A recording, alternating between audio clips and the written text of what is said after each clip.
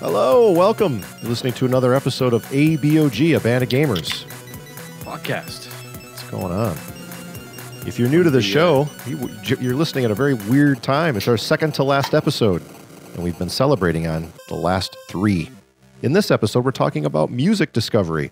Music has been a big piece of a band of gamers throughout the years, starting back when Shane joined on episode 12 or 13. Shane, I can't remember the exact number. 21? 21? Holy crap. Yeah. Okay, I was way off on that one. It's like 21 or 22-ish, I think. That was in 2013. Music is a big part of our legacy. We wanted to be sure and hit it on the second to last episode and talk about all the great music that we've discovered through each other on the podcast, because part of the show was music recommendations. And I've got a very long list here of great music I've discovered from these two guys.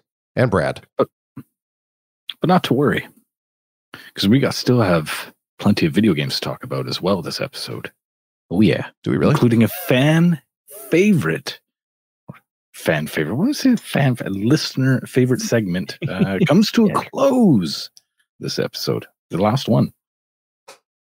That, of course, being the E-penis, correct? Girl on that PlayStation number. Right. You know it. Awesome. See, I almost forgot that. We're going without an agenda this time. Keeping her loose. We've got our notes all on a scratch paper, so we surprise each other with the discoveries that we've all found in each other's suggestions. Just scratch paper, MS notepad, whatever, Tattoo on the chest. Ooh. Yeah, so you should go out and tattoo these on yourself and not forget these great recommendations we're going to get to. I'm Joel, your MC, one of your three co-hosts in Milwaukee area. Brookfield, actually, Wisconsin. Joining me on this journey. I'm flipping the tables back to where they were. First of all, from Vancouver, Canada. Whoa. Right? It's been a while since I put Shane first. It's Shane. Hey, Shane, and I'm sorry I didn't even read if you wrote down anything clever for the intro there. I don't need to. No, man, we're good, man. We're, half the world away here. It's great, man. That's doing all right, man. We're getting into the season, the holiday season. This is the last episode before the big day, The big day being the last ABOG you're talking about, of course. Yes, second to last. We are fired up. But doing right. All right. Good to be here. Good to do this episode, I think. Couldn't do it without you. And another guy we couldn't do it without from Birmingham, England, is Carl. Hey, Carl. Hey, yeah, man, I'm feeling supersonic. Got some beers here. Right. And I'm just glad we're chugging them this week, boys. I tell you. Got some strong ones to talk about. Right. Stoked. And yeah, man, penultimate episode, right? It's gonna be a banger. Should we feel it in the water? Should we set up a chaser so we have something to chug? I forgot about the new tradition we started on 251. Chugging beers. Oh, it'll be... Yeah, you ain't chugging that, son. I'm not chugging stouts. No, I wouldn't even let you do that, sunshine. Carl held up a very hefty-looking dark stout that, probably couldn't chug that. But we'll save that for a little bit later. He could. He probably could. But we've got a lot to talk about. I wouldn't be the episode for long, though. That's right.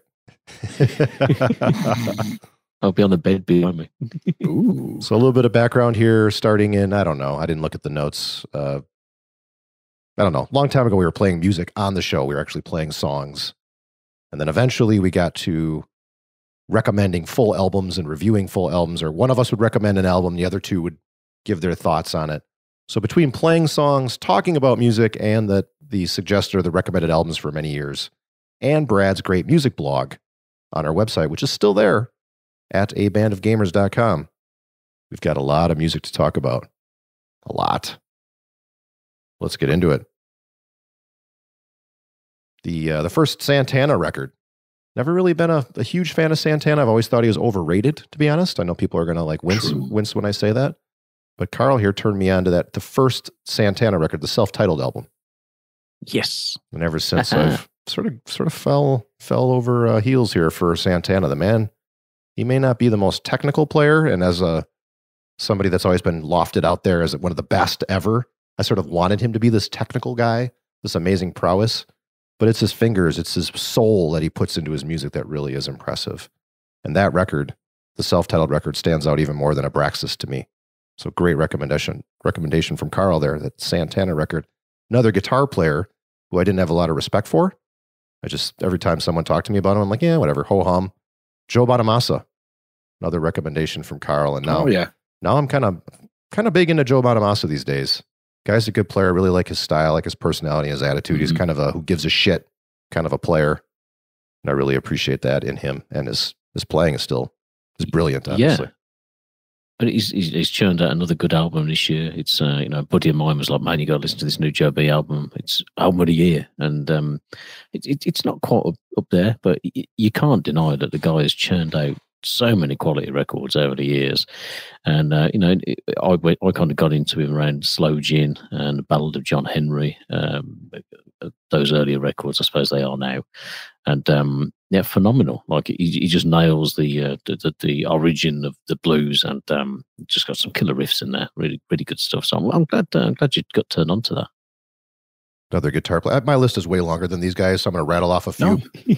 Keep rolling, man. Before we get everybody going here, Johnny Marr, another good guitar player that I didn't really have a huge appreciation for. I knew who he was. I knew what his heritage was.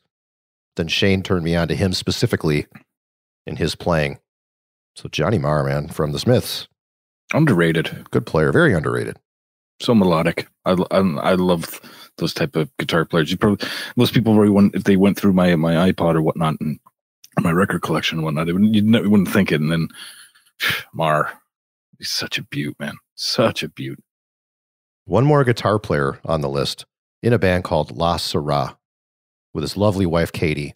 Todd, who I didn't know, Shane, until just recently, used to do the guitar demos on Norman's rare guitar videos on YouTube. I had no idea he did that. Yeah, him and Michael Lemo stepped up when the other gent that did it now. What's his name? Mark Agnesi, who moved on from Norman's Rare Guitars to take a nice spot working for Gibson Guitar and helping their rebranding, and kind of they've turned the company around quite a bit for the past few years and whatnot. So they had Michael Lemo come in and Todd Weisenbaker in there as well. And yeah, Todd's a unbelievable, phenomenal guitar player. Last year, I saw them live, and they're absolutely brilliant to see him go off. And I remember, meeting him afterwards and be like, dude, you just can I have my face back? Because it's just face melting, just ripping on this Jazzmaster. Unbelievable.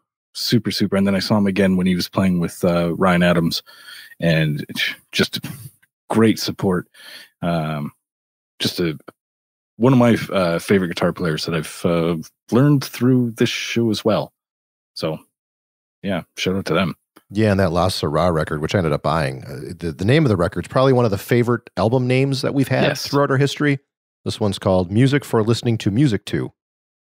Fucking right. I love that song. I love that album title. Yeah, classic. I got a couple copies of that one, and got him and Katie to sign that one. So I got that signed up on the wall. Proud of that one. All right, I got us started. You guys want to keep it going here? Sure thing. I could jump in. And an album that actually we played, me and the missus played this on Saturday. Krungbin that yay, Joel recommended. And Contodo El Mundo is the album that I think you recommended on the show. And man, I've spun that so much. It's just the perfect relaxation album. And you just have it on the background. The great musicians. Sounds superb on vinyl, and it's a really just a chill time. Like it's kind of been my go-to record and phase now as well. If we want to put something on and want some music on, but you don't want anything, a lot of my music is in the heavier spectrum, but want something that's chill. Play the game, or you want to be doing something else, man. That's that record rips. Really, really great recommendation that was. And that band I discovered going to see Valerie June. They opened for Valerie June We like to get to shows a little early, but usually right when the headliner starts is our plan. Maybe have dinner, have a drink or something, get there, show up, see the headliner. But this band we checked out before we were thinking, but the day of, before we went down there, heard enough of it to think we should get there for the opener. We should check out this band. And ever since, we've been, my wife and I have been a big proponent of getting there early and seeing the openers, because you discover so many great bands that way. And Krungbin we discovered that way. And they were small at the time. So after the show's over, we got their autograph, bought a record. They've gotten pretty big. Like I hear them in a lot of commercials now. And speaking of commercials, Valerie June is in the latest Apple commercial. She's got a tune going in there. So both of them. Valerie June's on my list as well, mate, to be fair. I went out and bought that record after you recommended it. And it was, that gig where you saw her for the first time. It was either that one or I think when she did like a sign-in session or something. And I was like, man, I've got to go and check this record out. So that was a belter as well. I think it was the first pushing against a stone or something like that, wasn't it? Yeah, I think that's right. The name now. But, great. Yeah, she's awesome. Great to see them both, succeeding. Yeah, first time we saw Valerie June, it was at a local radio station, like an independent station, and there was a giant snowstorm. We made our way down there. There wasn't many people there. Yes. And we didn't have any cash on us, and we wanted to buy a record. Yeah, and I had to go to the time machine as fast as I could. ATM machine, as most of you know it, to get some cash in a snowstorm while my wife was waiting in line to buy the album. And Valerie was there at the head of the line signing records. I got back. My wife was standing next to Valerie June like, hurry, you got the money. I'm like, I got the money. I had like a little bit of a moment there with Valerie June, like, hey, that's so cool. You went and grabbed cash and thank you so much. I'm like, for sure. Those are the best shows, man. You get to see those intimate performances. You get to talk to the artist. I love that. My wife and I we don't really go to big shows anymore. We really try and get to those smaller venues and have those more intimate experiences with the artists. As a matter of fact, Jeff Rosenstock is coming again, which he is fantastic live. Last we saw him was in a small little pub, and it was just the greatest experience. And now he's playing Turner Hall, which is a little bit bigger, and it's like, maybe we'll go. But it's just not the same when you get those little intimate performances. You feel like you're part of it. You know what I'm saying? Yeah, but then you get those a little bit bigger, and you get a little more people in there, and everybody's singing. True. I just love the singing. And that's the only reason why I love some of the bigger venues and whatnot is when you're like, I remember seeing Oasis and just being like 40 rows back, there's probably 12, 13,000 people. And we were literally like linked arm in arm, everybody singing, Live Forever and whatnot. And it's just magic when you get that.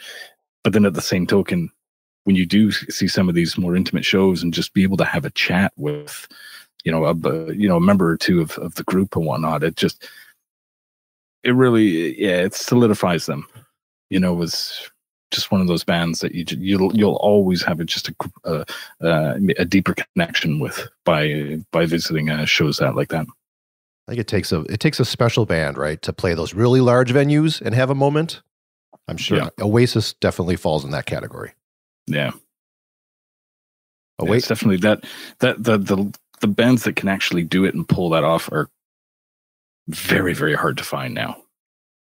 For real. Totally. And you feel like you've struck gold as well. And it doesn't happen very often, but people talk about, you get the memories from gigs and that, and they last a lifetime. Put the phones away. You don't need them. And yes, the first time I saw Blackstone Cherry, like it was a tiny venue, and they just released the debut record, and it was a banger. And I was like, oh, these guys are going to be huge. Like, you're never going to get a chance to see these guys in a venue like this again. And I grabbed a guitar player, went down to the Barfly in Birmingham. Cost like, I don't know, £4 or £5 to get in, and they played just a face melting set, and it was half full, probably 60 people in there, 70 people. Right. And they're like, yeah, we'll come chat after the gig. And the drummer, I was chatting to John Fred for ages after the gig, because he did Moby Dick, the Led Zeppelin drum solo. And he's the only drummer I've ever seen like just replicate it live. It was awesome. And I'm there like paying £6 to get into this show, and couple of grolsches, and I'm thinking, Jesus, this was a great night. And it's one of the things you almost just don't go to. You're like, oh, do we go? It's only £6. You woman are, and then when you go and it pays off, it's like, yeah. And ever since then, they've been on the, sorry, John, but they've been on a downward trajectory pretty much. They've gone to big arena tours, they've gone massive worldwide, but they'll never get that magic back that they had in their first kind of 2 records, really, which is a shame. But yeah, that's what I love about it, I must admit. Shane mentioned Oasis, and I did not discover Oasis through these two guys. I discovered them way, way back, saw them live long before I met Shane and Carl. But I learned to love Oasis through Shane and Carl. My appreciation grew tenfold thanks to these guys always talking Oasis, including that one episode when I wasn't there, and it was practically the whole episode. Right. Was Oasis chat. But these two guys have got me to learn to appreciate that band a lot more than I did. I liked them. I thought they were good, but never to the depth of today as much as I appreciate them today. So Oasis and just Britpop in general, rock Britpop bands. Yeah. These guys have been at me for quite a while because I'm in the US here. It's not really my cup of tea usually. I dip my toes in the water with Oasis, but come on, Oasis is pretty mainstream compared to most rock Britpop. So I've got a list of rock Britpop stuff. Oasis, I just mentioned, obviously. Liam Gallagher's solo record. What's it called? As You Were? Yes, You Were, yeah. Great album. I do love Noel Gallagher's as well, but I don't think I would have discovered Liam's if it wasn't for these two guys. To this day, I still put that record on. Can't go without mentioning Supergrass. Oh, yeah. I Should Coco. Where these two guys were like there. I don't know if it was both of their attempts to get me more into rock Britpop. And they're like, you got to listen to this record right here. And they hoisted it up there. Very good album. Still put it on occasion. I Should Coco. Yeah, that's a banger of an album. I think Carl and I were playing FIFA and we're like, we got to force Joel. Fuck it. Let's recommend, let's force him to get into a little bit. What's a good, gateway, album that has a lot of depth and whatnot. And that album is absolutely brilliant. It is a fantastic one, and super, super happy that you enjoyed that one, Joel. Yeah, and for all of these, and I'm sorry we didn't include episode numbers to throw you back and check out those original conversations, but we have a great search tool on our website, abandongamers.com. Up in the right corner, there's a little magnifying glass. If you click that, type in Supergrass, it'll take you right to that episode. So go back and check out the episode when they forced me, using your the quote from Shane there. Right. To listen to I Should Coco. Now, seriously, we were recommending albums to each other.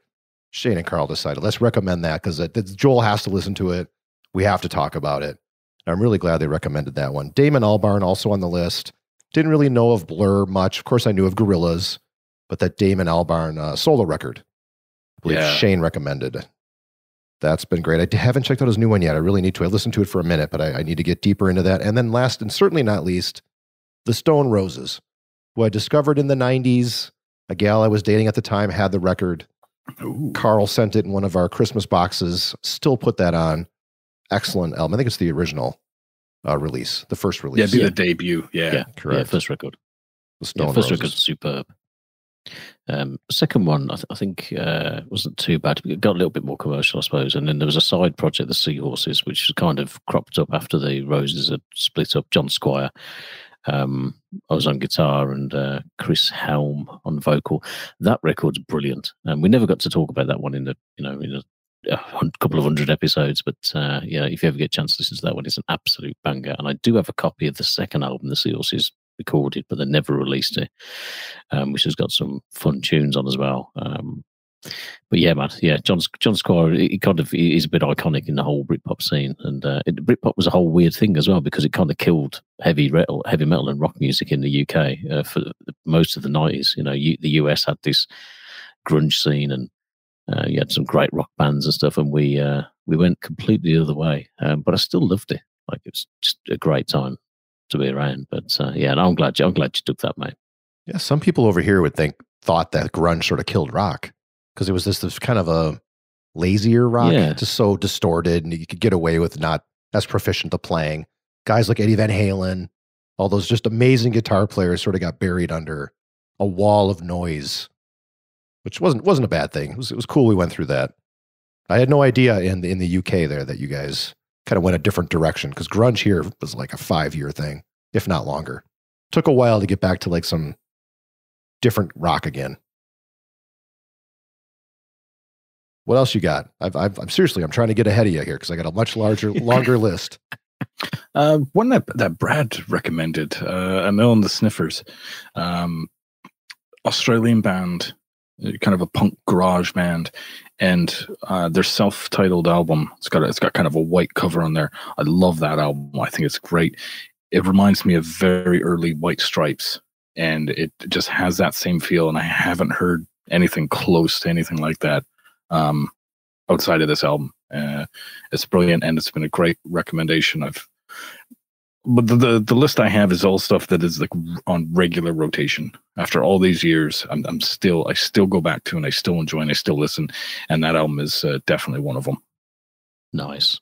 And you brought up Jack White there, and that's somebody I've got to throw into the mix as well, because I was not a fan of the White Stripes. I was not, they weren't my cup of tea. I thought that, it was a bit, the drummer was awful, lazy, and I wasn't into it. And after talking to these two guys, look, I'll be hands up. I was wrong. And after talking to these two guys and, kind of understanding, I listened to this, I've listened to this one. And then I think his solo album, Lazaretto, just hit with me. I thought it was a fantastic record. That was really, really good.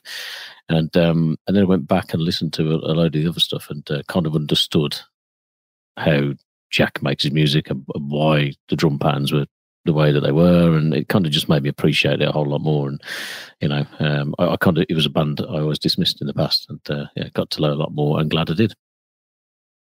Glad you did as well, because White Stripes is absolutely brilliant, and I do not think that Jack White will ever top his White Stripes stuff. I think that is his absolute creme de la creme. How he was able to put it together and use gear that is so ancient and whatnot, and pull it off and have great sounding albums and just some great tunes. Yeah, and I think it's not because he hasn't put out great music since, and not because he won't continue to put out. I mean, The Raconteurs, for example, is a great album. I just think when you hear Jack White, I hear White Stripes. Same. He can't escape that because of people like us, right? No matter how hard he tries, he still has that sound in his voice. He's still Jack White. He'd have to completely change his voice, completely change his style. And he has tried. But I think people like us are going to keep him trapped under the White Stripes thumb there forever. Yeah. So many, not just gems, but just so many great classic rock, just basic garage rock, like, drums and guitar, and just a great melody. And he always wrote really great lyrics as well. Definitely. If you haven't spent a whole lot of time with White Stripes, definitely go back and dig some of that stuff up. I've seen some reissues of this next record I'm going to mention. I have not yet jumped on it. I should, because it's probably going to be hard to get. I know it's hard to get, but there have been reissues, so I've had chances. But when we were in Vancouver, Carl and I, after MGC, flew out to Vancouver, hung out with Shane for a week. Shane took us up to Whistler to check out the beautiful mountain there and the beautiful view all the way up to Whistler from where he lives. And he had on in his car Foxy Shazam. Great man, I album. wasn't expecting that. Yeah, I love that. I still put that one on. I don't have the album yet. I really need to pick it up, but that's a great, completely different from everything we've ever talked about and listened to on this show. And it was a real pleasant surprise when Shane pulled it out in the car on the way up to Whistler. Never in a million years would have expected that type of record to be on. I mean, he had us in his car. He had us in his jukebox, and that's what he played. And what a great album. Carl and I are both bobbing to that one on the way up to the Whistler. It felt like we were in a Tarantino movie. It was just wicked. Yeah, that is Foxy Shazam's self-titled album. Fantastic. Highly, highly recommend. Actually, it was recommended to me from Plank Fan. And the first couple times I listened to it was kind of... and then kind of put it away for like a month, whatever, and dusted it off, and was like, hold it, all right. Now it's hitting. And I still, that is a regular played album for me. That album and their one after that, The Church of Rock and Roll.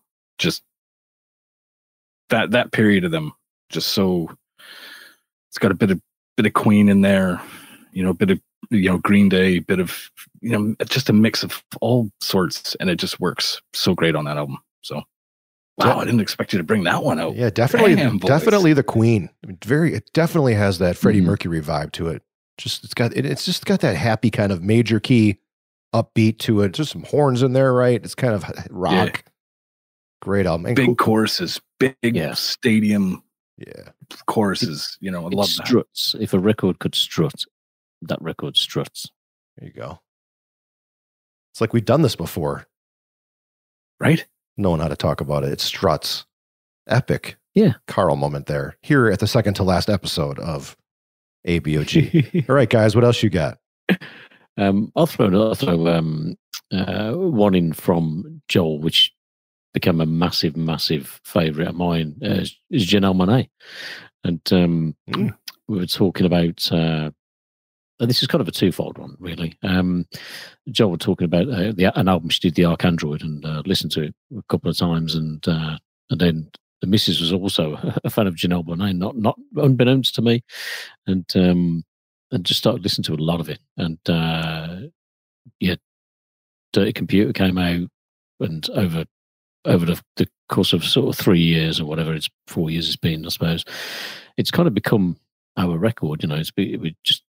She's just such a phenomenal talent. Like, we went to see her live, just blew the roof off the place. Unbelievable performer.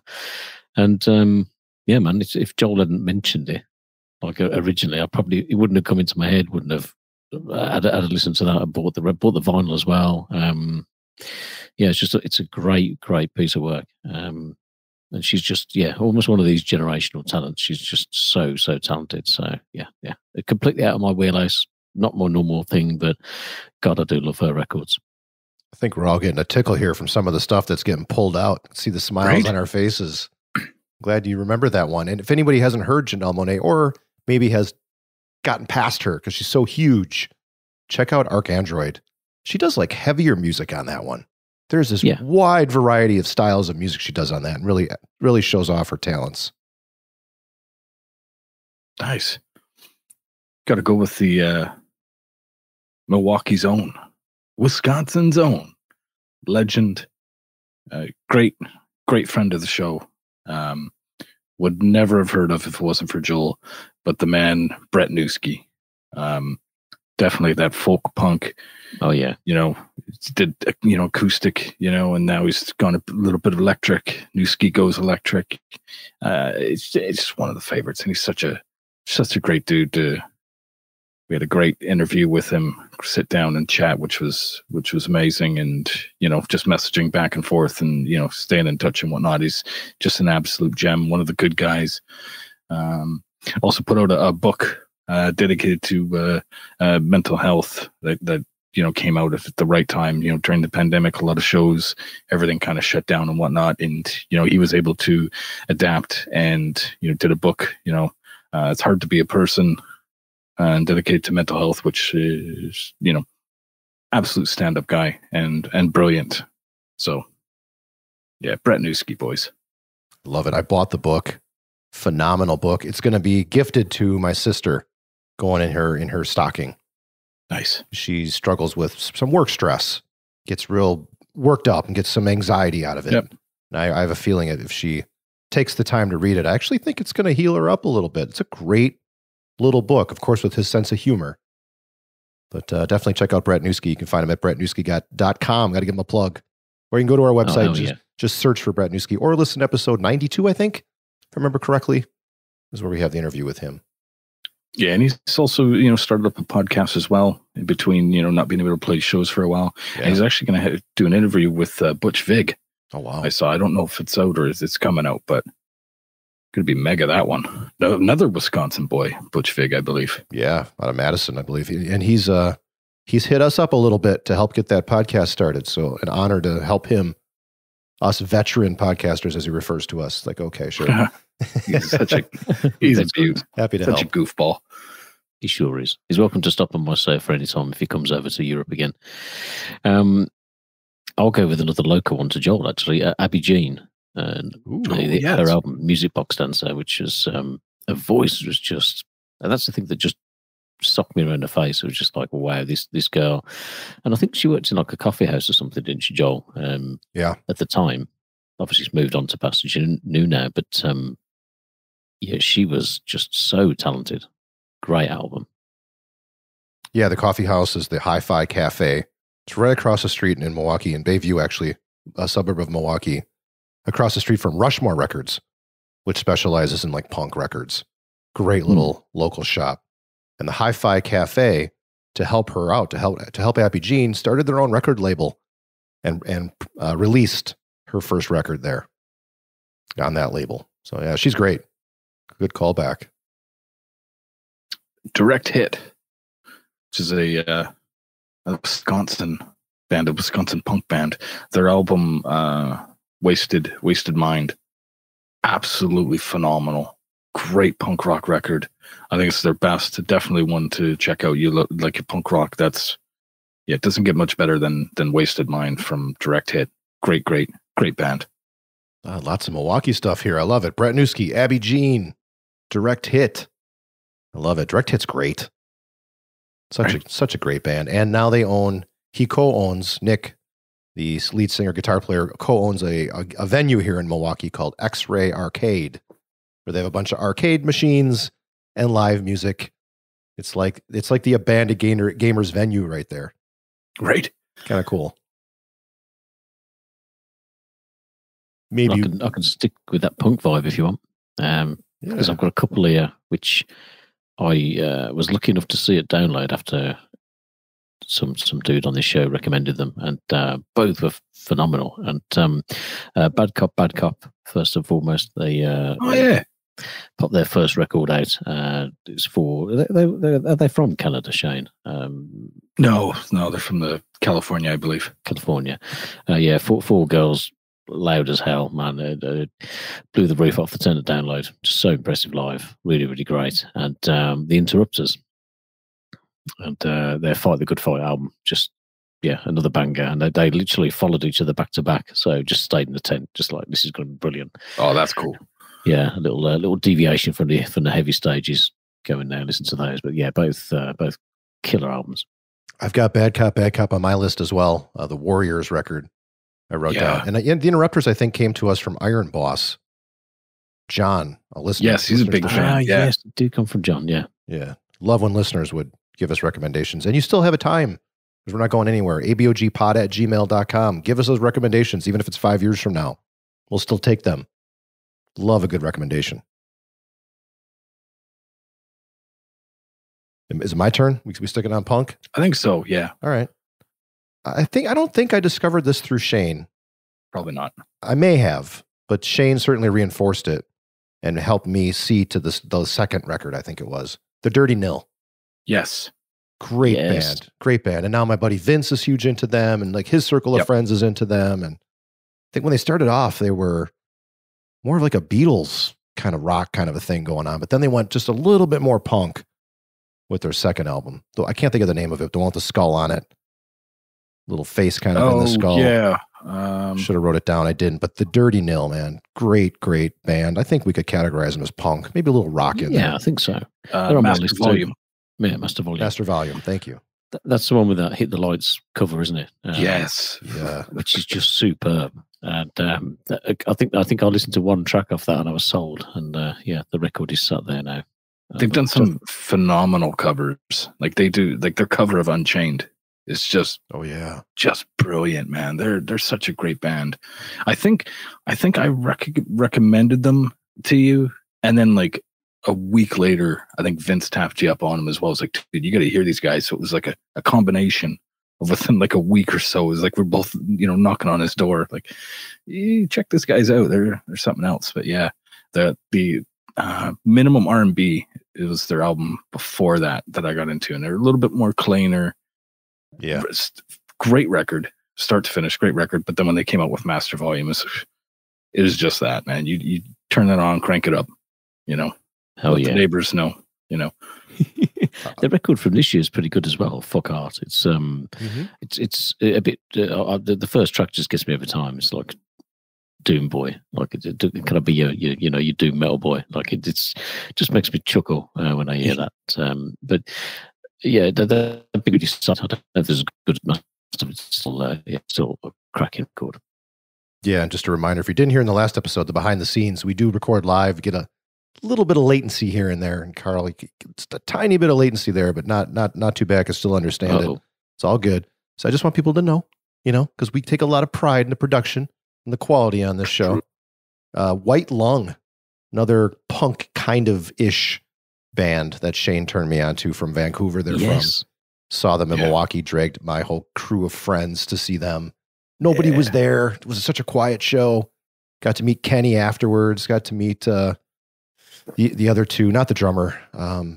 What's the lead singer's name? I'm sorry, I can't think of her name. Right. But I walked up to her. I'm like, "Where's Kenny?" She's like, "Oh man, Kenny, get out here. Meet this guy. He's totally drooling over you. Get out here." And she's so great, so great in her own right, But it was so great to see White Lung. Really like that. I think it was my record of the year that year too, if I recall. 14 or I think all of ours. 15, I think it was a triple. Yeah, because I saw him in Birmingham at the same tour, I think. And yes, I was spoke to, and again I can't forget her name. This is awful. I can't remember her name. This is bad. And Mish, thank you.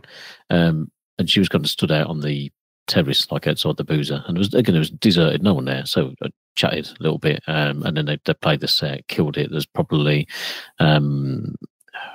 maybe 30, 40 people in the flapper at Firkin in Birmingham, if that.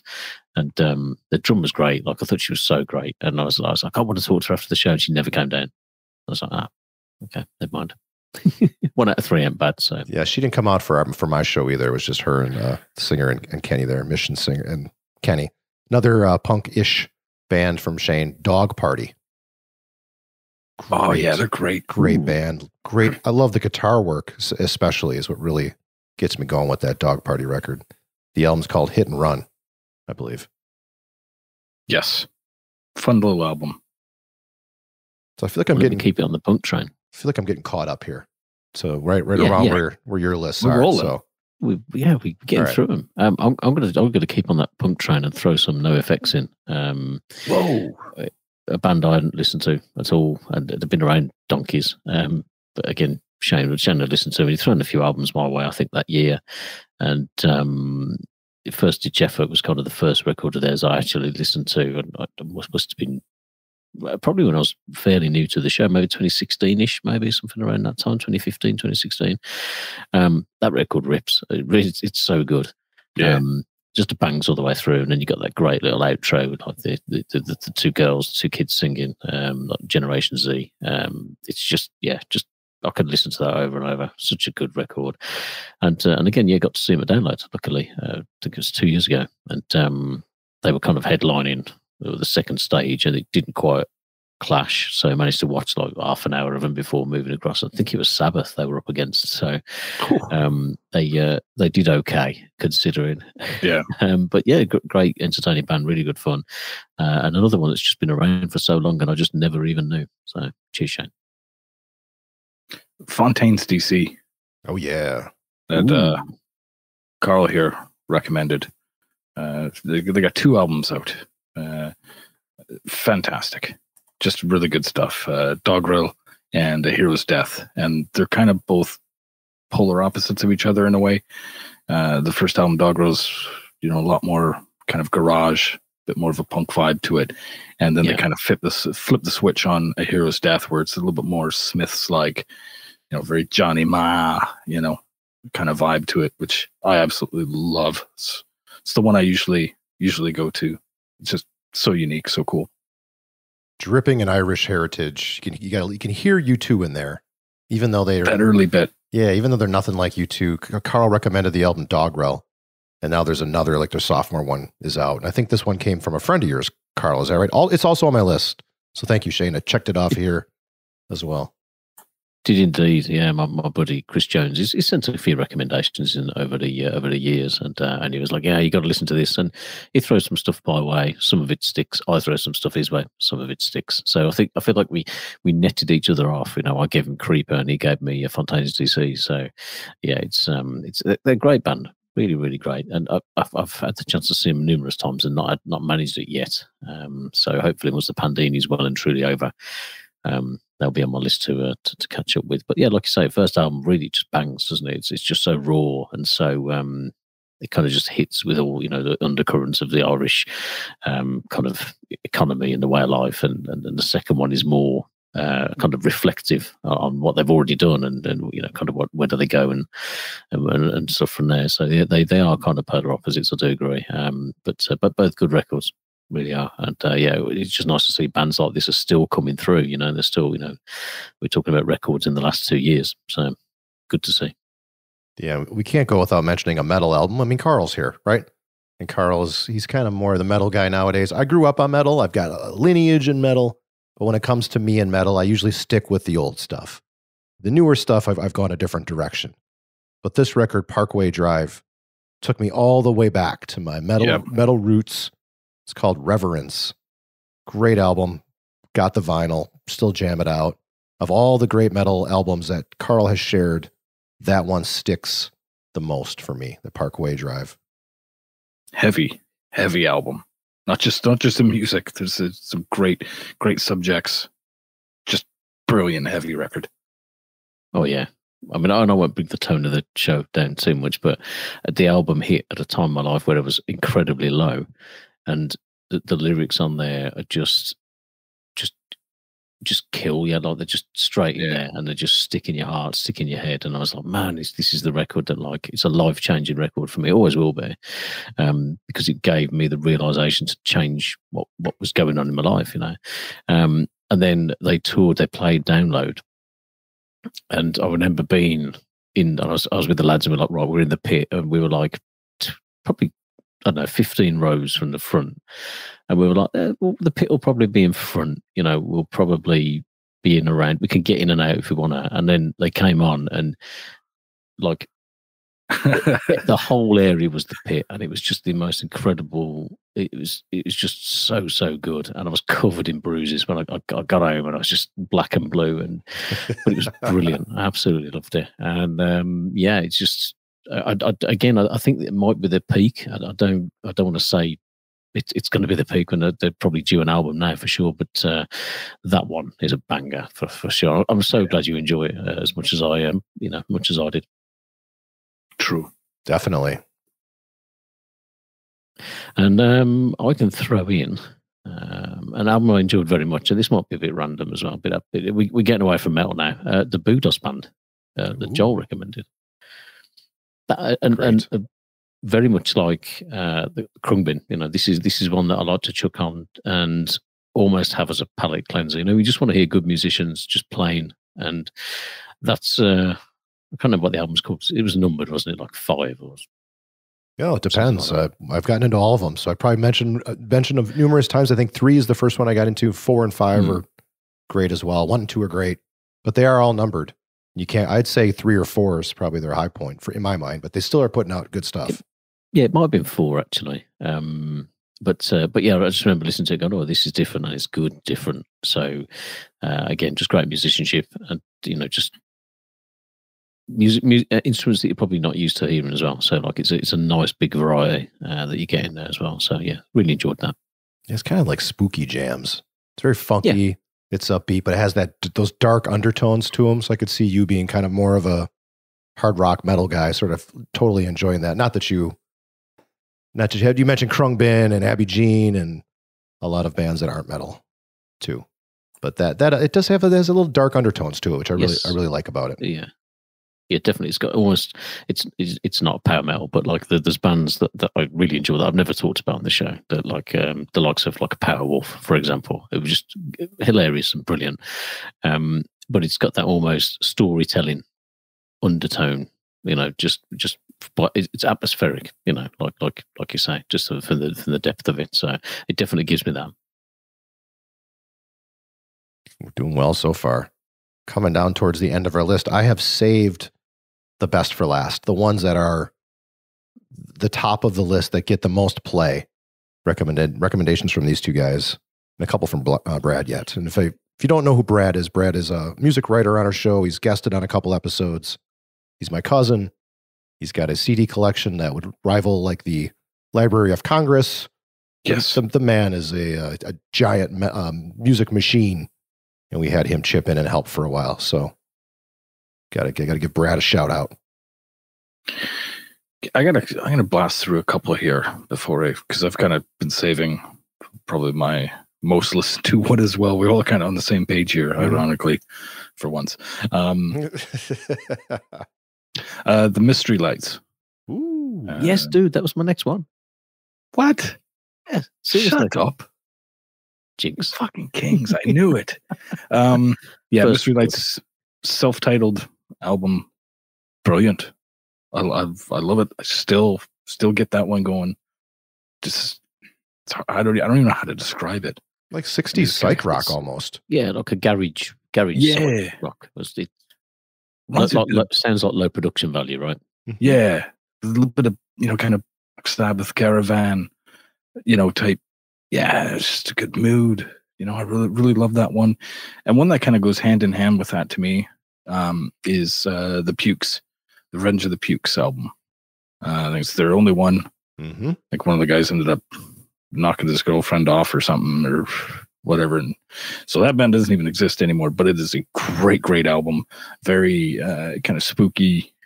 Come October, you're going to want to play that one. It just fits right in the vibe. Very, 50s, early 60s kind of mojo to it. Absolutely brilliant. I love that album so much as well. Both of those are just in around that time frame. You knowing me, you never I love these two albums. Brilliant. Kind of a little hint of the Cramps in that Pukes record. Yeah, definitely. Tiny bit where it's got that humor. It's dark, it's evil, but it's also good. It's just dripped in reverb and surf rock. Very fun. Mm-hmm. Very fun album. Too bad the guy turned out to be a total asshole because I have a hard time putting that on these days. This is why I don't watch documentaries like the Queen movie. I'm not watching it. I don't want to know. No. I want to know the music because if I find out the guy's an asshole, it ruins everything. I can't do it. And with the Pukes, I read a story. I'm like, oh shit, the guy's a knob, son of a bitch. No, I don't listen to the album anymore. But great callback. It's a great album. I need to get past my my emotions and just put that back on the table. Yeah, there's some instances I make very tough to listen to. Like I've really had a hard time trying to listen to Ryan Adams now, which is unfortunate because he's written so many really great tunes, and he's a really good artist. Kind of a shitty piece of shit human being, but everybody deserves a chance to change, and hopefully you can smarten the fuck up. But real hard to listen to any of his stuff. Same kind of idea. Totally. I'm going to rattle off a couple of Brad's recommendations. Sarah Shook and the Disarmers. It's a kind of a country rock, like a dark country thing. She's got a great voice. The album Sidelong, he recommended. Really love that record. Bully, another band that Brad recommended. Kind of falls in line with the Emil and the Sniffers that Shane mentioned earlier. Kind of a harder edged, female fronted band. Very good. And then Laura Jane Grace and the Devouring Mothers, Bought to Rot. It's a great album that he recommended. I think that she's the lead singer of Anti-Flag. Is that right? No. I get that wrong. I always forget the name of that band. Sorry. Yeah, I know the name. I know their logo and everything. It'll come to you as soon as we hit stop on the recorder. Always. Oh, yeah. My finest moments are usually after we hit stop. Got thousands of hours of that. Yeah. How many do we have left? Are we down to top 3, 4? I think I've got. Where are you guys at? I've got about 4. Yeah, I've got 4. Okay, I'll let you guys knock those off. I got one left. One really real standout. So okay, you want to start? You want to get us started here on your 4th from the top? Yeah, sure. I mean, this is in no numerical order for me. I've just been rattling through them. So sure. I'm going to go with Parquet Courts. Ooh, yeah, and Wide Awake. For me, it just great.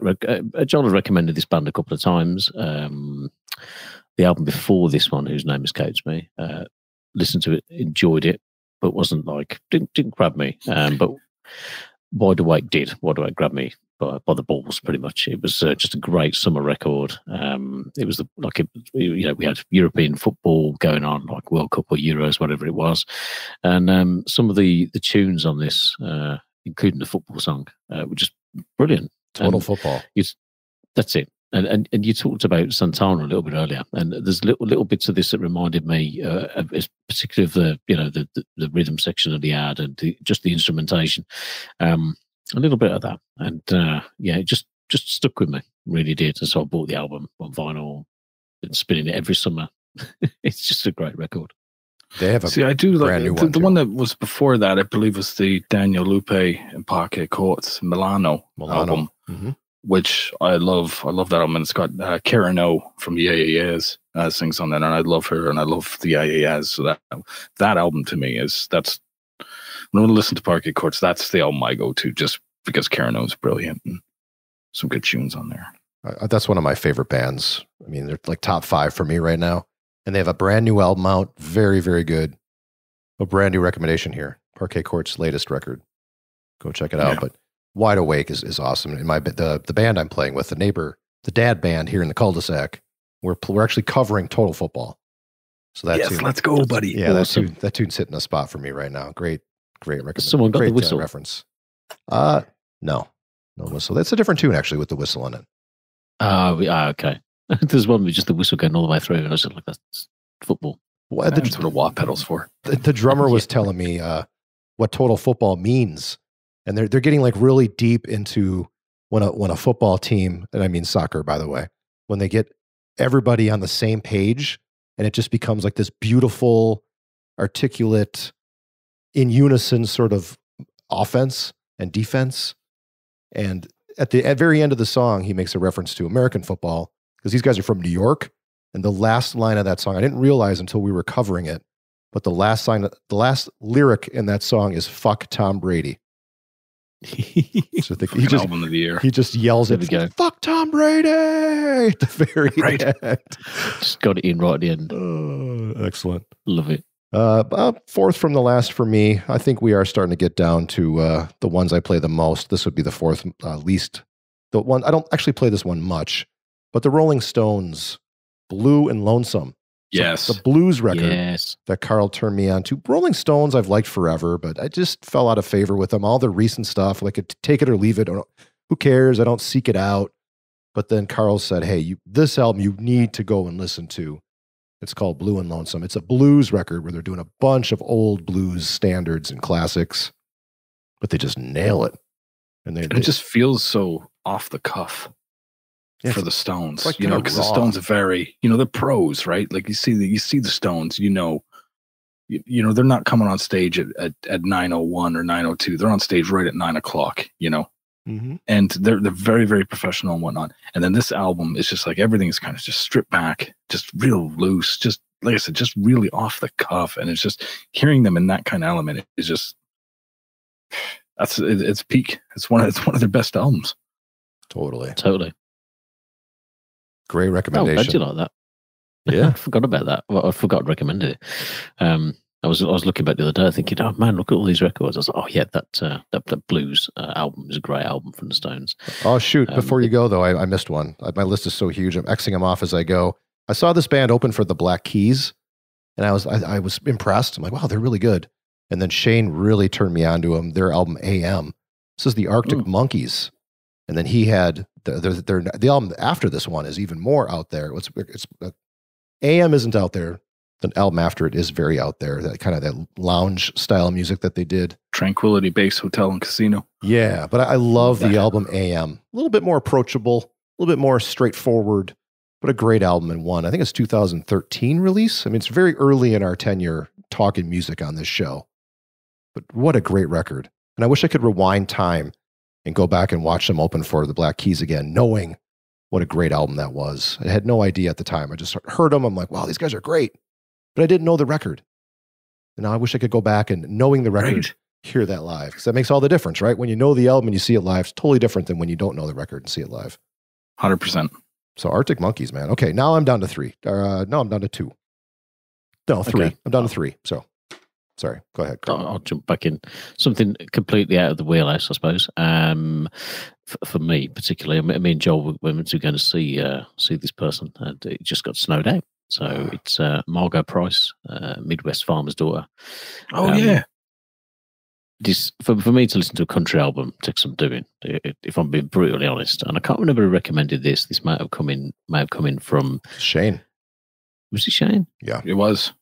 Oh, just a legend. Listen to him. Great. And again, it just nails it. Like there's certain artists out there who get a lot of plaudits, don't they? Like, you know, in the mainstream, you know, you've got some great female vocalists out there. I'm not knocking them, but I listened to this album and I was like, oh my god, this is awesome. Tennessee song was stuck in my head for must have been a year. Like there's such a power and rawness to it. It's just a superb record. And funny story, we were actually coming back from download in 2017, probably a year after this came out, 6 months or whatever. One of the lads I go with, Tom, he likes a bit of country. You know, like you do find that metalheads are quite diverse in some of the stuff that they enjoy, and probably because whenever you get these festivals, there's something for everybody. And we for an hour, like we just had this album on the way back on the drive home. It was great. Like, you know, what a great way to change the palette round after a weekend of black metal. But I was blown away by it. I was stoked to go and see her, and unfortunately we got snowed out, didn't we, Joel? She couldn't get there. Yeah, I had to cancel the show. It was so much. We got like a foot of snow in April in Wisconsin. I bought it. Lovely. Sorry. Yeah, you did not, but it was her tour bus couldn't even get to the venue. So yeah, that show got canceled. And the bummer. Next one for me is not one album, because it was at the time it was a song that Shane picked and we played on the show. And ever since that one song, I've bought everything they've put out, including their most recent album, which is in my top albums of this year, and that's Deep Sea Diver. Great band out of the Seattle area, I believe. Wow. Yep. She, guitar player, singer, was the backup guitar player, the guitar player helping Beck on one of his tours. She was Beck's guitar player, which I had no idea until saw her talk about it. And that's she mentioned how that kind of springboarded her career. But their latest release and everything they've put out, and that song that Shane initially played way back when, Deep Sea Diver. All chalked up. Yeah, and it was like independent release back then. I mean, it was no one's radar, and you picked that tune, Shane, and put this on my top 3 as something that to this day still gets a ton of play at my house. Yeah, that tune is just her and her like jazz master and whatnot. Just was such a vibe, that tune off the Always Waiting EP, and then they had the full length album that came out right after that called Secrets, which is equally as brilliant. Very, very good stuff. Glad you mentioned them, man. They are so good. Yeah, and their new record is phenomenal. She has to check that. She's such a talent, and she's got the pedals, she's got the tone, the amps, the pedals, the guitar. She knows her way around a fretboard and a guitar, and is a great songwriter. So she's hitting all the buttons. She's checking all the boxes, as we say on this show, for me. Yeah. So Deep Sea Diver. Great recommendation. Thank you, Shane. Wow. Yeah, man. The hits keep coming. I tell you. Sure do. I'm down to 2 now. These might not be probably more obvious than some of the others, but Alkaline Trio. Again, thanks, Shane. Is This Thing Cursed? That record's brilliant.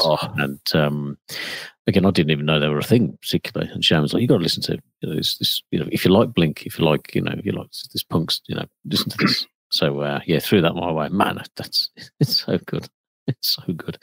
Bought the vinyl for this as well, and it's been in constant rotation ever since, really. So just that album is This Thing Cursed. That is my reverence. Yes, that album at that time. Every single thing on that album hit home, and it's absolutely brilliant. And I love that band so much. Totally, it's a absolute belter, So cheers for turning me on to them, mate. Yeah. Well, sticking with Shane here, and my number 1 is from Carl, but Shane's got one more on my list, and it's a label, but there's one album in particular that just is the top of that list. Both these records here, these next 2, are ones that not only I love, but my wife loves. And that's why they're the top 2. Because, I'm married and we listen to music together quite often. Nice. And when she loves something as much as I love something, it gets a lot more spins around the house, right? But the Chris Cresswell 1 Week record. Oh, man. My goodness. What an album. Lead singer of the Flatliners, put out an acoustic record on 1 Week Records. Joey Cape's little acoustic. So Joey Cape, legendary from Lagwagon and many other projects, has this stripped down like acoustic little thing going on with punk artists. And they get there and they bare their souls with an acoustic guitar, and you get rid of all the power chords and all the metal and all the punk and all the drums. And this guy, Chris Cresswell, I mean, my goodness, like, forget about his lineage and all those projects. This is where it's at for this guy. I want to hear more acoustic stuff from Chris Cresswell. The man is just amazing vocalist and guitar player, and such great songs. So I ended up picking up the vinyl, and my wife and I play this one all the time. And it's on all of our Spotify and Apple Music playlists as well, where it's available. But Chris Cresswell's 1 Week record, man. Easy number 2 for me. Yeah, stunning. Just a beautiful, beautiful acoustic record. Highly, highly recommend you check that one out. And he's Canadian too. Toronto, Ontario boy. So yeah. And the 1 Week record label, Seth Anderson, Walt Hamburger. Well, I think I discovered Walt Hamburger, even though he's in my backyard. I discovered him through Shane. Which is pretty wild. But yeah, 1 Week Records, check that out. And of course, Chris Cresswell's 1 Week record, highly recommended. All right, last one, boys. Down to number 1. You're back in. I'll go first since it's there. You go. An album that I've probably heard of through watching countless hours of all my favorite artists talk about and mention, and never once would have even thought of looking it up and actually listening to it and seeing who these guys are or anything.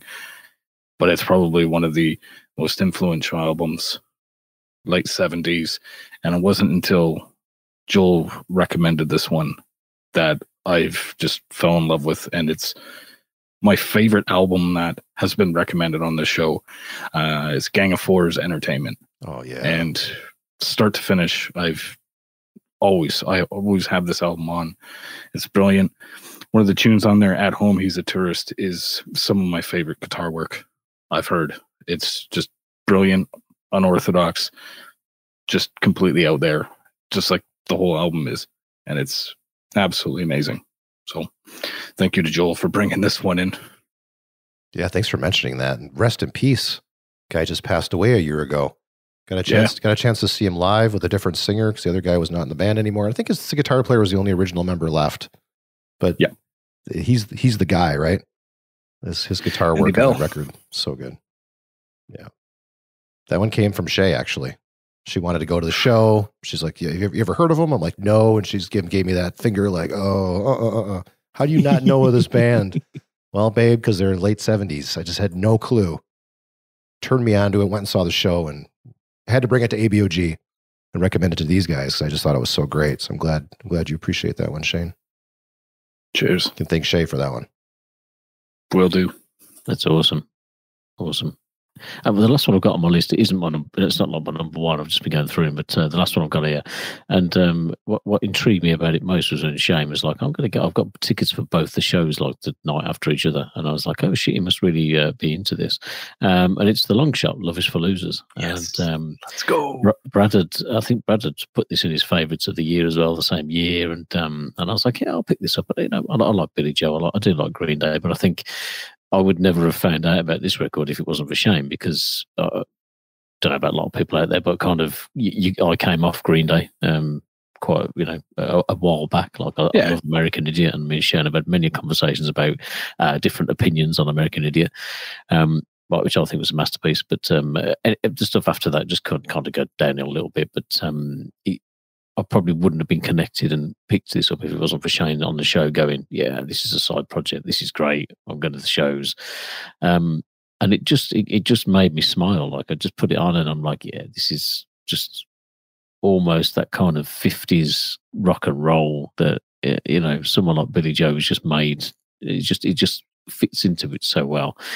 And it's just an awesome record. Really, really fun. And, Yeah, but no, I would have, you know the things that you would have missed, and you come back to 5 years ago. Oh shit, I didn't realize he did that. And then you discover it. So I didn't miss the boat. So thank you.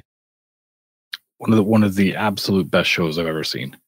Oh, I bet. I was lucky enough to see them. They did just clubs and bars, basically, and saw them at the Rickshaw, which is like maybe 500 people tops, and it doesn't feel like that many people in there once you get in there. And seeing somebody who has had the amount of success and played arenas all over the world, stadiums, all over the world and whatnot, and to bring that energy into a club was just second to none. Like he doesn't get enough recognition for how great of a stage presence he has, and to be able to just bounce from any sort of venue and just pull it off like nothing, just like that is rare, and he's definitely well talented in doing that. Back when we started doing music, I was really hoping this show would be the next best thing since sliced bread, and that we could help all these amazing local and independent artists find an ear, because there's so much talented music that we've shared. We started off by playing music on the show, playing songs. So each episode we play 3 or 4 songs, talk about them a little bit, kind of in between everything else that we were talking about, and that was Shane and I at the time. This before Carl joined. But local music, I just wanted to give a shout out to local music. We've had so much local music represented here on our show, and we hope that we've made a little bit of a dent in some ears out there for some people, to help get all this amazing music that never sees the light of day out to some ears. And that I took such pride in that early on. I was really hoping we could help those artists. You know what I mean? It was like a goal of ours, of mine especially, and I'm sure the other 2 guys here as well. But this artist, my last one, local to Birmingham, where Carl is, and you look them up, and I don't see much out there about these guys. So I think, like Brett Newski and Abby Jean and some of these other artists we've talked about, local to Milwaukee and local to Shane in Vancouver, I'm pretty sure they're pretty local to Carl, and I don't think they've done a whole lot else. But Wolf People, the album is Ruins. Yeah, let's go. Love that record. Love that. And the song Kingfisher. Yeah. It's played in my house like every 10th song when we're doing like had a few drinks, a couple glasses of wine maybe, and we're doing the jukebox thing on the stream services. This one's always on the list. The Wolf People. And if my wife were to give her favorite albums from ABOG, I'm willing to bet this would be her choice as well. So the Wolf People, I think for Christmas a couple years ago, I ordered it, shipped it overseas, gave it to her as a Christmas gift, and it was like her favorite gift, that whole year. Like, oh my God, amazing. The Wolf People record. She, a friend has a podcast called Mojo Menace. In their Discord, they took turns having people do like a jukebox thing with music. And my wife was the first one on their Discord to do a jukebox thing. And she played that tune. And all of them were like, oh my God, this Wolf People is so great. So Carl's recommendation from local band from Birmingham, England. A lot of local music here today and throughout the years on ABOG. And so proud to have done our small little part. Wish we could have done more for these amazing local bands that deserve to be superstars. That's awesome. I'm so glad that you've got that in there.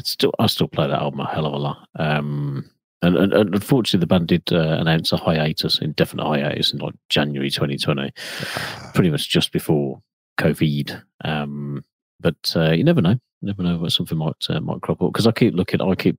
It's one of the first names I look for on the festival circuit. Just like maybe they're playing in some little tent or something. That'd be just awesome. But yeah, not managed to see these guys yet. But fingers crossed they'll carry on at some point. You never know. But yeah, if you haven't heard it, it's a just fantastic record. Talented guys. Mm. My beer's empty. I've been having such a good time here. I've completely emptied my glass.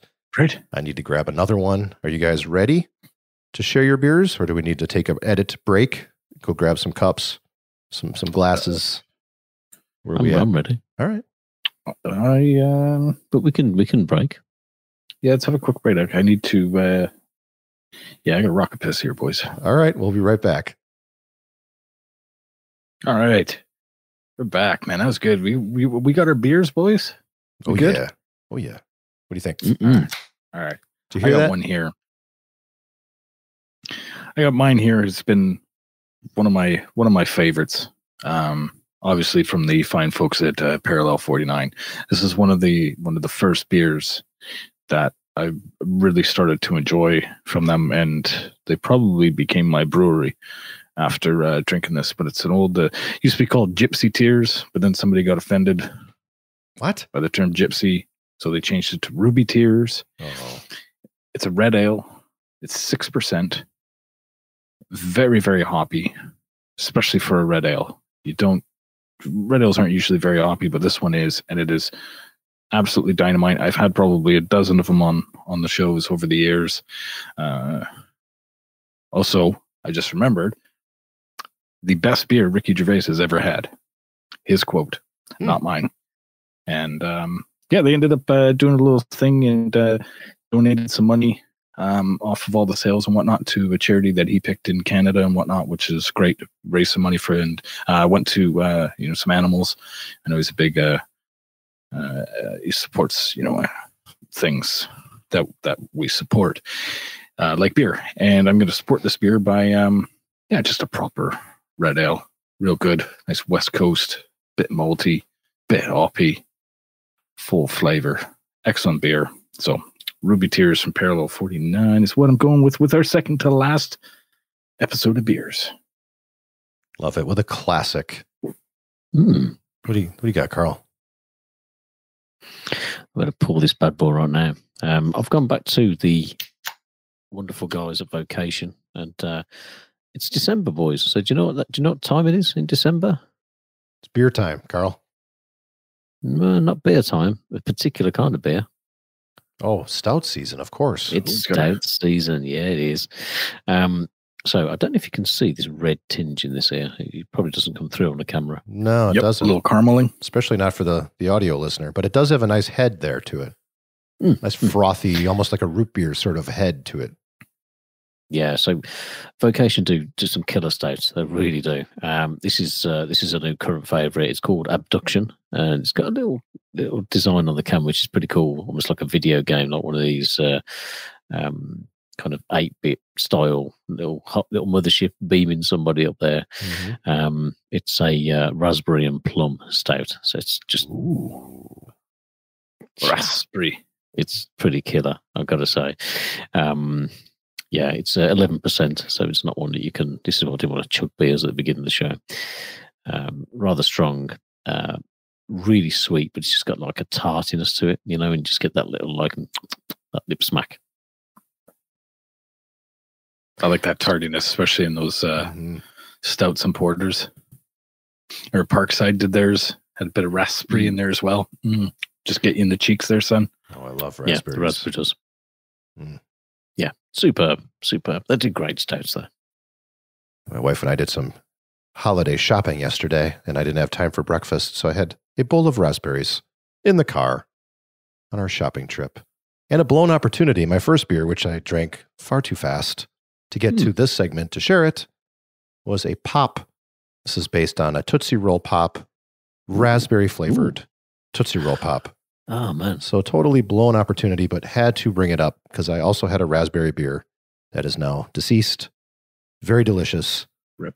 Yeah. But instead, I went to an Old Faithful IPA, just IPA, India Pale Ale. This is by Acre Brewing out of Chicago, called High and Dry. It's an India Pale Ale. I think, and I've been on ABOG for 10 years, started without glasses.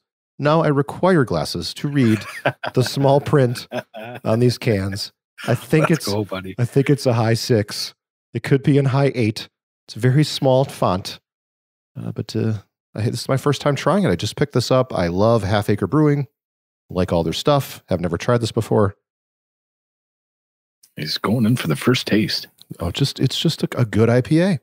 Nice and hoppy. A little malt on the back end. Good color to it. It's almost a hazy color, but it's not a hazy. Definitely, it's just very golden. Thank you. Very golden. Tangerine-y. Yeah, but not tasting that way. Just a solid IPA and a neat little can that my friends Shane and Carl can see here on camera. It's pretty cool. Delicious. It's a bit of a Radiohead type can with the dome in there, the high and dry. Yeah, like a little head coming out of an oasis in a desert or something. Ooh. But cheers, gentlemen. She said the magic word. To the second to last episode of ABOG. We raise our glasses to you. Thank you for being here with us on this journey. We appreciate all of you. And we're going to keep all the content out there for a year, at least. So Gamers, bandofgamers.com, all your podcast feeds. Go back and give those old episodes a listen. Keep your boys going. We don't have to leave you if you don't leave us. You know what I'm saying? Whoa. Just keep listening. It's deep. Let's go, boys. Keep listening. All right. Cheers, guys. Cheers. Next episode, and we've got some more content. Don't hang up. Don't go away just yet. Don't turn off your players. We've got more. But just a little shout. The next episode will be our last. And we've saved up a few little emails. Some of you have reached out to us. So don't fret. We will share some of that stuff in the next episode, along with lots of beers, lots of fun. Yeah. And who knows what else. But we want to leave a little legacy out there with our last couple episodes. The past episode 251, we talked about all our favorite moments, all our favorite episodes, giving you some stuff to go back and listen to. This episode, of course, all the music that you can search our website, abandofgamers.com, and go back and listen to all those original conversations. If you never heard us play songs on the show before, great time to go back and listen to those now. Discover some new music. And I don't know if you know this, we don't talk about it much, but abandofgamers.com/setlist, you can see a listing of all the tunes we played on the show. So give that a whirl. All right, guys. The last ever E-Penis segment where you can raise that PlayStation number. If you have a low PlayStation number, again, dig into the archives because we can get you to high numbers and a very large genitalia with the help of Shane and Carl. And this is the last one. Can't wait to hear your voice. Oh man, going into the last one, and I was thinking, how did this even start? And I don't know. I think there was just a bit of a joke. I'm sure me and Shane, it's probably like most great things in life, probably came from just chatting and drinking a beer and playing a video game. And then all of a sudden it's like, we should share some of these crazy, dumb games on the show, right? Because there's so many people out there who love getting Xbox achievement points, love getting trophies, and it's a whole thing. Like, it's really competitive. There's a whole little meta market out there with these people. And you might listen to the show and think, man, Shane and Carl are crazy playing these questionable games for just for that little platinum, that little ping. But some people have multiple storefronts. Some people buy these games 8 times over to get 8 times the amount of platinums. And that's just, my hat goes off to them. It's crazy. So yeah, what started as a bit of bit of satire, a bit of fun, quickly changed into this crazy, just a little whirlwind on social media. Like, people love it. People enjoy the section, and the phrase "e-penis" has just it's bled its way through into the daily language now, which is fantastic. So yeah, I thought it'd be a good chance. We've got one last one, haven't we, Shane? So we can share that one first, if you like, and then we'll just say what our highlights have been, what our favourite ones have been. Right? I didn't think of the segment that we would do. It wasn't every show, but every so often we'd have the segment, and like there'd be 1, 2, 3, 4, and whatnot. And then we'd get messages like, "Hey, when you do another EP?" People are mad for it. Yeah. It's a fan favorite. So for the last time, ABOG EP, the final one, and there's no game more fitting than this. It is called the Pig D. And it's probably by far the simplest one I've come across.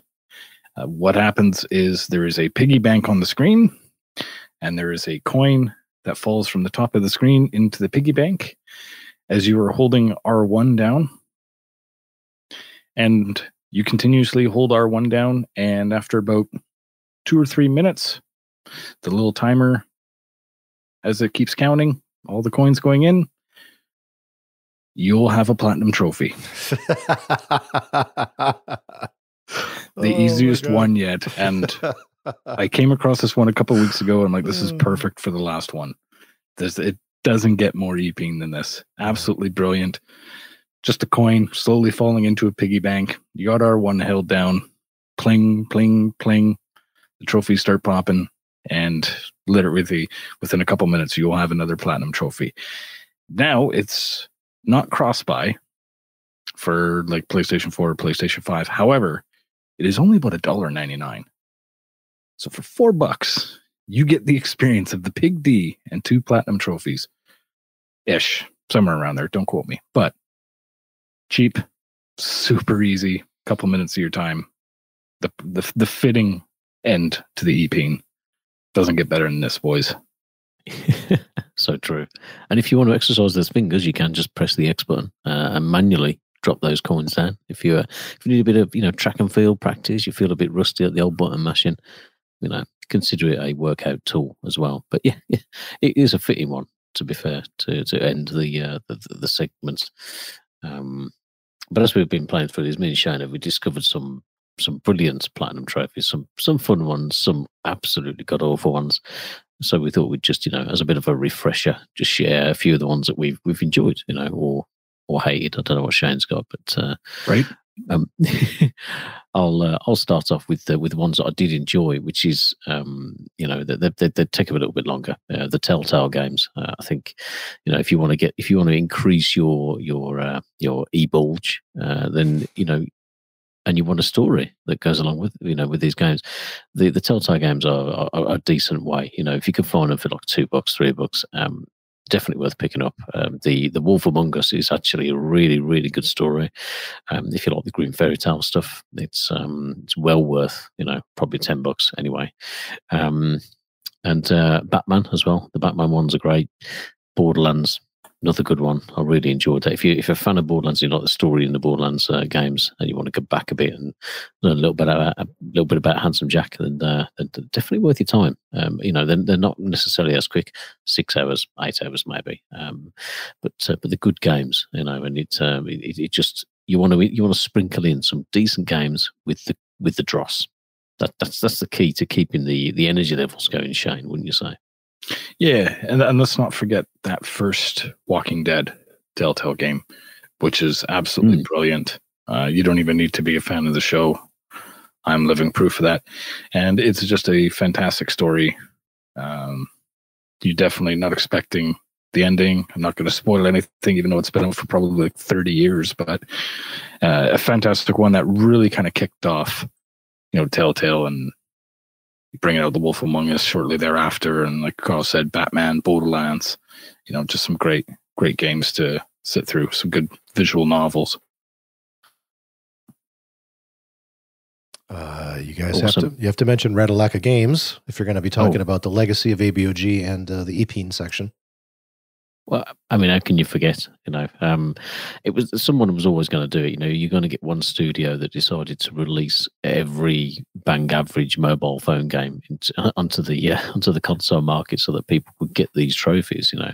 And Ratalaika have been brilliant with that. And I don't know about you, Shane, but I know that whenever there's a sale on the store, I'm looking to just search by Ratalaika. What's 50% off? What's 75% off? Right. And then just scoop them up on the Vita, on the PS4, on the PS5, scoop them all up, and they get those multiplats. And they've done, in all fairness, they've done some decent games. Devious Dungeon, I should say, was really, really good. Just a fun little game anyway. And I think I've got the plat on that on the Vita, on the PS4, and Devious Dungeon 2. I've still got to get the plat on the PS4, but I have got it on the Vita. They're just good games anyway, good little platformers. Fragments of Thunderpaw. Oh, Thunderpaw. Yeah, Thunderpaw. That's a good one. They really do, do a good job with some of these little platformers. And if you're older, if you're from a certain generation where 8-bit, 16-bit platformers, they were kind of the thing. They do a really good job at replicating those. They've done a good job with some of them. Anything stand out for you, Shane? Metagal, which is kind of a Mega Man kind of tribute type game. I wasn't a big Mega Man fan, but if you are, that's a fun little one. And we can't talk about the EPeen without the OG himself. My Name is Mayo. Oh, yeah. I mean, it's kind of the one that kind of started it all when it came to the easy cheap and easy platinums. I think this game was like $1 or $2. You just mash that X button, and it actually, to be fair, folks laugh at that one, but the story in it is actually kind of fun. All the different, costumes and characters and dialogue and whatnot. It is a very, very fun one, and not to be skipped. Not to be skipped at all. Most people probably have tackled that one, but superb. Like I said, the OG himself. Funny Truck, which is one that came out, I think, within the past year or so, and it is probably one of the worst. Who knows how this got greenlit and approved, by the fine folks at Sony to get this one out there. But it is a tough one to sit through. But hey, you get a platinum out of it. What I don't think I ever mentioned on the show and whatnot, but it's called Jazz Punk. And it's a really, really neat story. It probably takes maybe a couple hours, maybe an hour and a half or so. But it's just a really weird kind of environment, like almost kind of 60s ray gun. It's really, really, it's a real neat one. I got really motion sick playing it, so I had to take a break part way through. So it probably took me a lot longer than the kids nowadays. But it was a quirky one that was really real fun. I always liked that one. Her Majesty Spiffing, which is which was a brilliant one, which you rarely ever see go on sale. It is not cheap, but it is a fun playthrough and an easy plat. And lastly was Puzzle Showdown 4K, which I had mentioned a long time ago. Me and my homie Brian, we ended up picking that one up because it's like, it's an easy platinum one on. It's like the hardest one to get is, you got to do a puzzle of like 456 pieces, and you got 2 hours to do it. And it was like Friday night, 9:00. Let's do it. So we just started one by one going through the puzzles, doing them at the same time, in the chat, and then getting to the puzzle where we had 2 hours to do it. And it was literally like 10 minutes to midnight when we finished and whatnot, and just staying up. And we're literally both like probably a foot away from the screen trying to get those last pieces in to try to beat the timer and whatnot. It was a memorable experience of getting an easy plat that, I probably won't forget. It's just a good time. Yeah. There's some great memories with this stuff, and I think it's always set off by the fact that you've got some platinums which aren't so easy. There's some you're just like, oh yeah, I want to get that. I want to get that plat. But do you think that you'll carry on getting these, Shane? Like, even when we don't do the show anymore? Absolutely. I think I will. Absolutely. There's so many fun ones. And you know what? We still got, our social media feeds aren't going anywhere. Yeah. So I'm sure there'll be recommendations of, albums, easy plats or something. There's still, little bits might hear from us, things that we just absolutely have to recommend in the name of ABOG. But, we'll see. But I'll definitely, when there's a cheap and easy plat, I'm going to be all over it. Do we have an e-penis channel in our Discord server? Do you know? I don't think we do. By the time the show comes out, we might. We will. Yeah. You guys should add one. Yeah, that might be a good place for folks to continue to interact with us and build up those e-penises together as a community. That's a good idea. Full circle back to our origins, community. Absolutely. And I had a nice little message this week on Facebook from not only a top man but a listener to the show, Dan. He lives in France. You should save that though for the next episode. Oh, yeah. Do you know what? We probably should. You should, because I have a surprise. Oh, yeah. Oh, shit. A little bit of a surprise here. Now, this is something that we do off recording, off camera, if you will. We hit stop, and something happens often on ABOG. And I thought for our second to last episode, we would leave it recording, but have a little further of a chat. You guys have any clue what I'm talking about, Shane and Carl? I think I do. Yeah. I don't. Is this a new person rocking in? New person rocking in. It's exactly correct. So we'll leave it recording. This person is on their way into the green room. What? We'll leave it recording. Let's go. She has no idea that she's going to be recorded until she gets down here. but I'll tell her when she gets here. We're going to have my wife, Shay, join Shane and Carl, which is a tradition here at ABOG, one that we've never shared on the show. But I'm going to ask her, what does ABOG mean to Shay? What does it mean to you, Shay?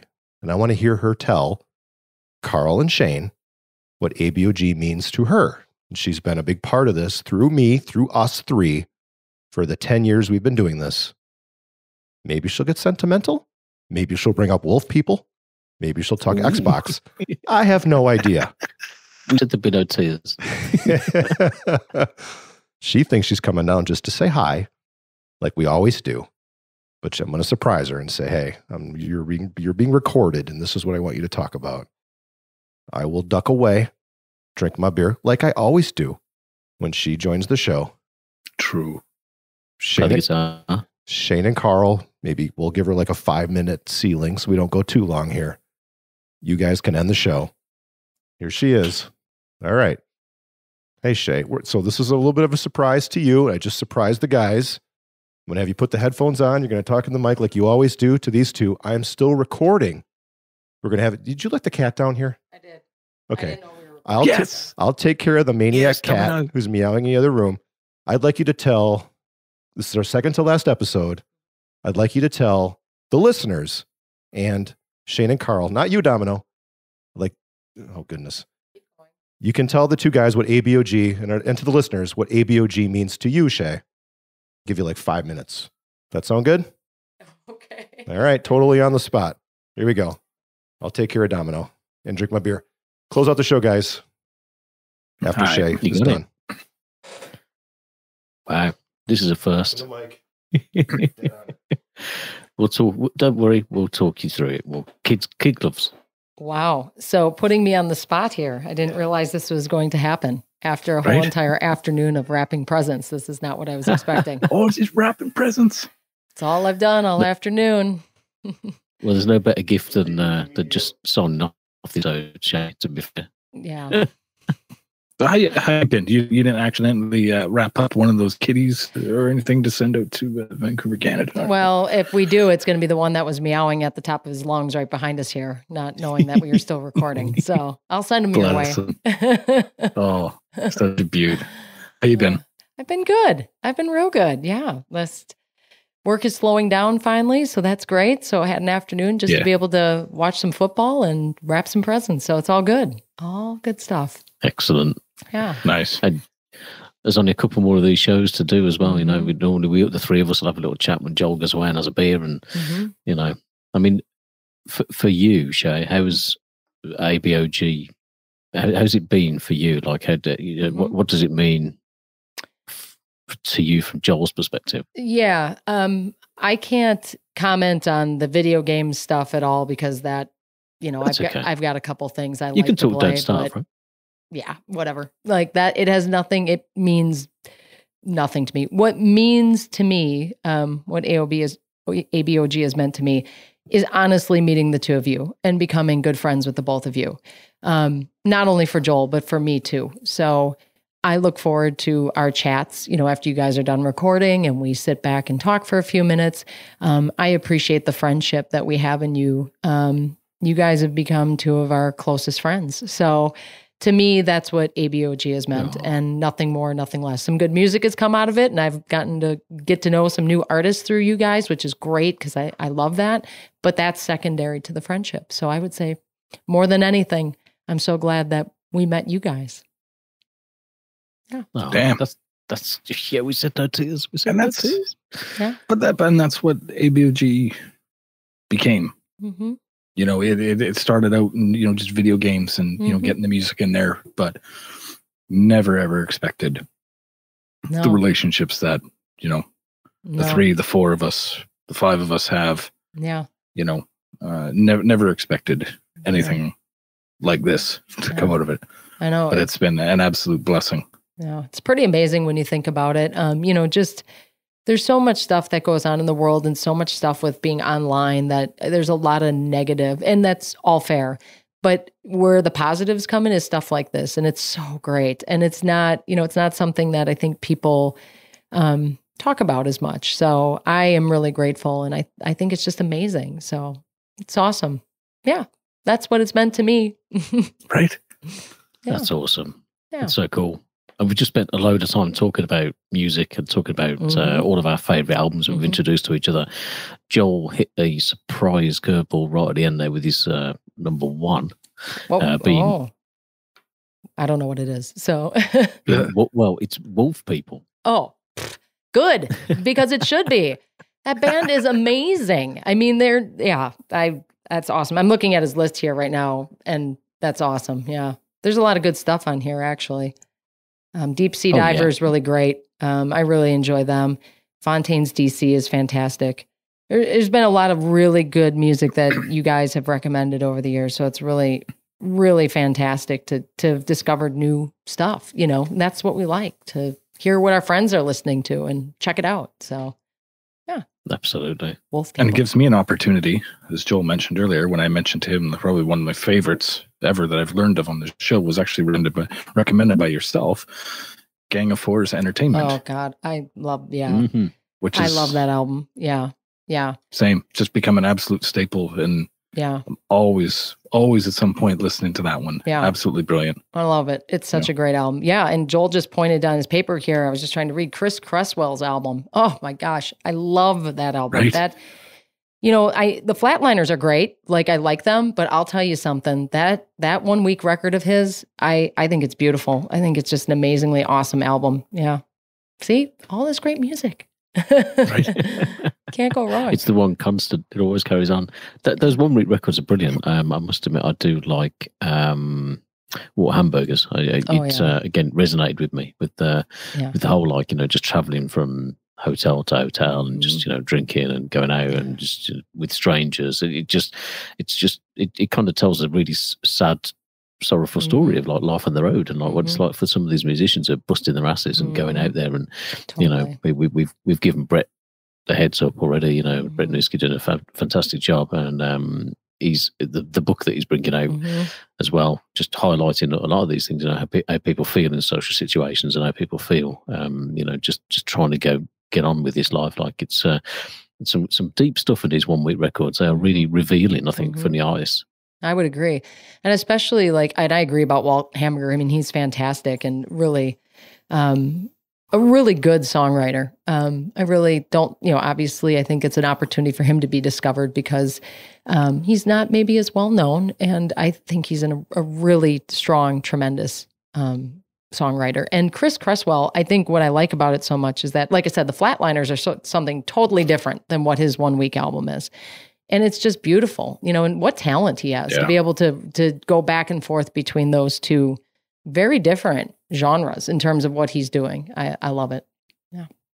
Yeah. Yeah, definitely. The Chris Cresswell, the Walt Hamburger, and the Seth Anderson album to me is, I don't go back to it very often because it can be a bit heavy to listen to at times, and I got to be kind of, at the right speed and the right pace and whatnot. When I'm really in the mood for, like, all right, you put it on and whatnot. But those three for me from the the 1 week stuff is just ace, man. All those guys, brilliant stuff. Yeah.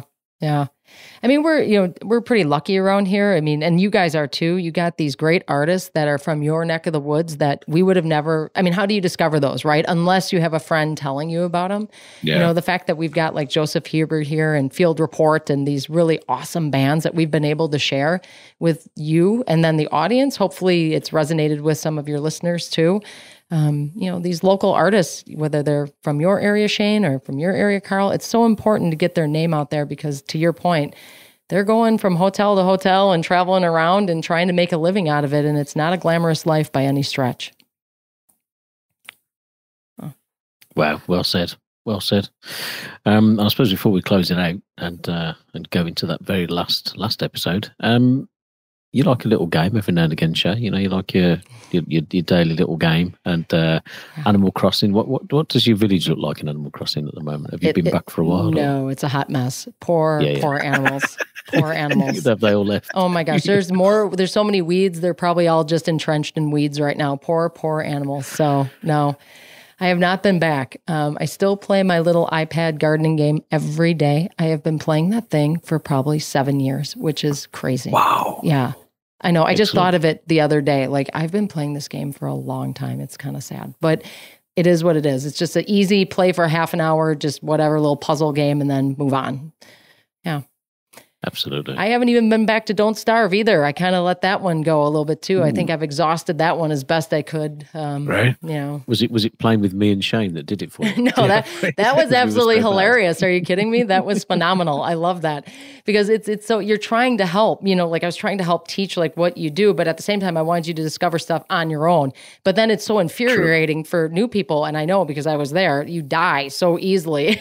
Oh, It's yeah, actually kind of funny.